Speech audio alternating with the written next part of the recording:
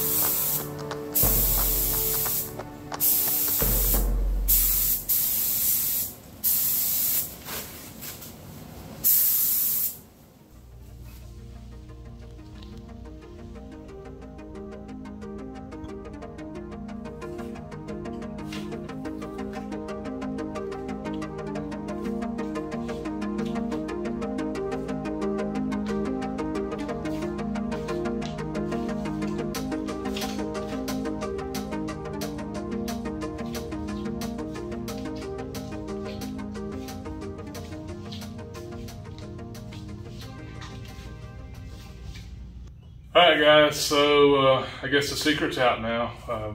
We got it painted. Well, we painted it today, and I'm beyond happy with how it turned out. So for this booth, it worked out really good. I had like one little speck of trash in it over there, which I'm happy with that. You know, it's just fine.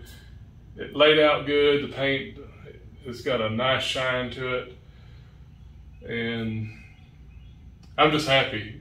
I just honestly, guys, I didn't really want a whole lot of audience at that time, and I really didn't want Joni in here because I was nervous because it's been a few years since I've sprayed, and you know, there's nothing like making a fool of yourself all over the country or wherever. So to you tens of people that watch me. All right, so I can't take all the credit. The gun I bought from Ken's Pro Colors, and it's a SATA 1500.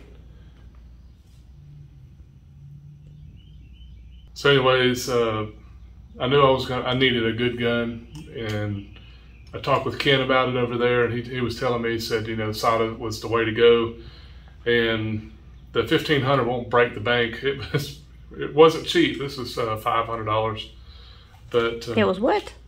My bad. Well, it was $53, and it's $500 for real. But it's a well-made gun, German-made, and it sprayed so good. I had my air pressure about 28 psi, and it was such a pretty pattern, such a pretty fan, and you can look at the paint and tell that it just laid down so good. So I don't even know if I'm going to color sand it. We'll see what it looks like out in the sun, because these fluorescent lights are about as unforgiving as you're going to ever find, and it's just got a little bit of texture to it, but it's not bad at all. But super happy with that. I got three heavy coats on it. The first coat I went a little bit light, and the next two coats were real good and heavy. And I thought I was pressing my luck.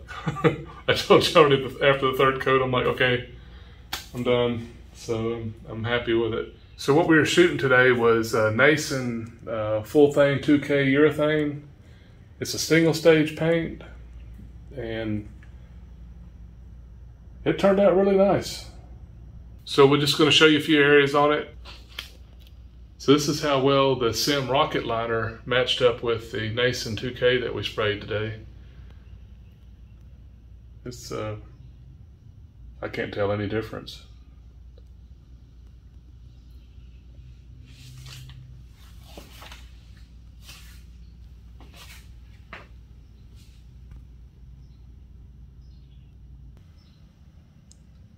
And these are our B pillars and the rockers. You guys remember I sprayed the top of my rocker with the Sim rocket liner. And then the A pillar. I'm so glad this is done. And of course across the front where the windshield and the hood lay. So, you can tell we've got a little dust up here, but I haven't cleaned it. But I promise that we'll show more as we're doing the other pieces. I just, with a new gun, the booth, everything, I really wanted to see how everything was going to work and work together before I show you guys what I'm doing and look like an idiot, which I still might. But as you guys might have noticed during the clip that we were showing while we were painting, the Tyvek suits aren't one size fits all. First thing I did, I came in here and squatted down on this side to spray the rocker, and it split right across the back. And my shoes wouldn't go in the feet part of it, so as the floor got sticky, it started tearing it apart. So by the third coat, it was actually coming off my body. So I was just about to be in here in shorts and a t-shirt because it was just pulling itself off. And he told me he was going to take really good care of it so he could use it again. Well, I laughed when he told me that, and then after I saw the video, I'm like, yeah. that was the plan, but it didn't make it through one painting. So I'll have to maybe go barefooted in the suit next time because the little booties wouldn't, or they'll cut the boots off. That'd have made better sense probably. Anyways, this is done. And so now we can move on and start really tackling all the other pieces, and we'll start getting everything else painted and get this thing put together.